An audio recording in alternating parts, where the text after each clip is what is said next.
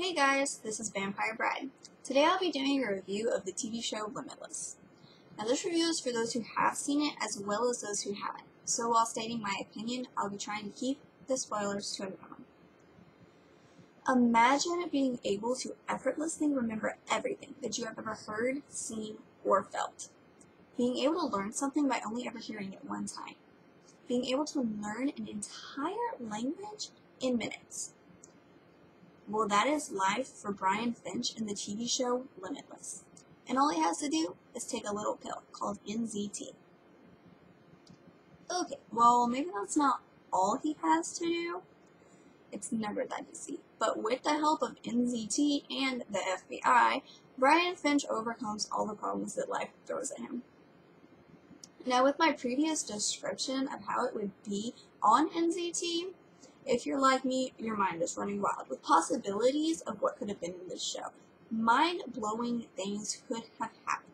Now, don't get me wrong, a lot of cool things did happen in this show, but I feel like it fell a little flat. I feel like there could have been more.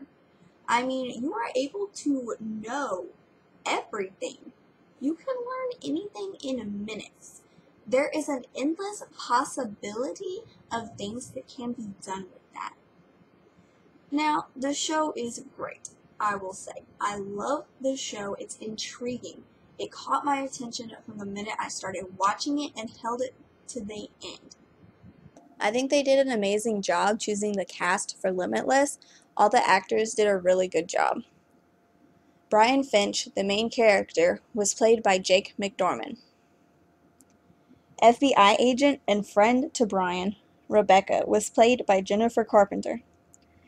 Eddie Mora, who was Brian Finch's main opposition, the main character in the Limitless movie, and someone who also takes NZT, was played by Bradley Cooper. But he really didn't show up much in the TV show. Limitless does have its downfalls, such as Brian Finch not reaching what I think would be his full potential while on NZT, and also Eddie Mora not showing up very much in the show. But it also has its high points. The humor in the show is great. The intrigue, it grabs your attention, and also the uniqueness of the show. It has a very unique idea that I haven't seen in any other show. Overall, Limitless is a great show, and I would highly recommend it. This has been a Firehawk Formula Review. Tell us what you think about Limitless, or about this review in the comment section below.